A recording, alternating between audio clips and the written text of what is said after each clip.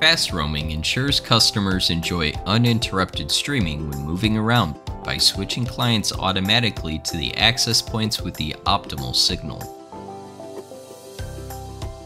To use the fast roaming feature, ensure both APs and wireless clients support IEEE 802.11k and IEEE 802.11v. The 802.11k standard helps clients search quickly for nearby APs that are available as roaming targets by creating an optimized list of channels. When the signal strength of the current AP weakens, the clients will scan for target APs from this list. The 802.11v standard allows APs to influence client roaming behavior by providing them the load information of nearby access points. The clients will take this information into account when deciding among the possible roam targets.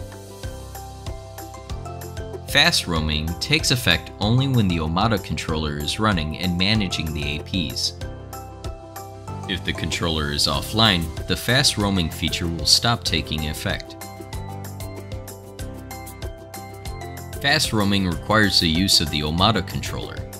Here, we use the Omada software controller for demonstration. You can also use other Omada controllers you may have.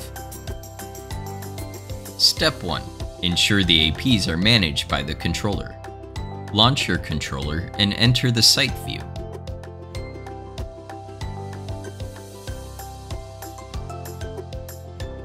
Go to the Devices page. Make sure the APs are in the connected state. Step 2. Configure the wireless network for the APs. Go to Settings, Wireless Networks to check your wireless network. If there is no wireless network yet, create one first.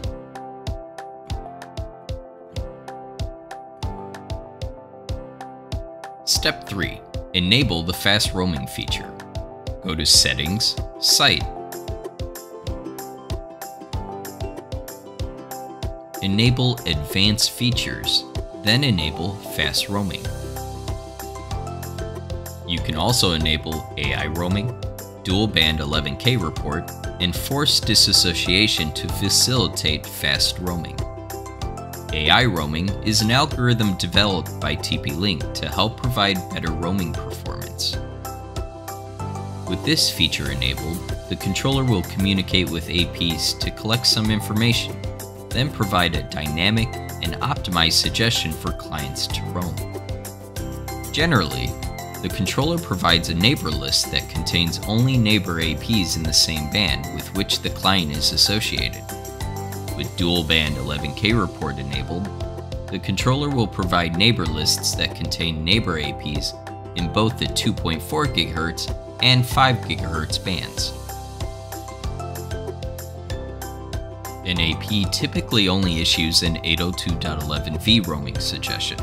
However, the client determines whether to roam or not.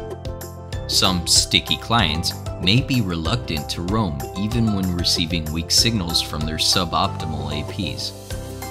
Such clients will experience low wireless speeds and cause high wireless retransmission rates, which will further affect other clients and reduce the overall throughput of the network. To eliminate the influence of sticky clients, you can enable forced disassociation, so the AP will force disassociate a client if it does not reassociate to another AP. Save the settings.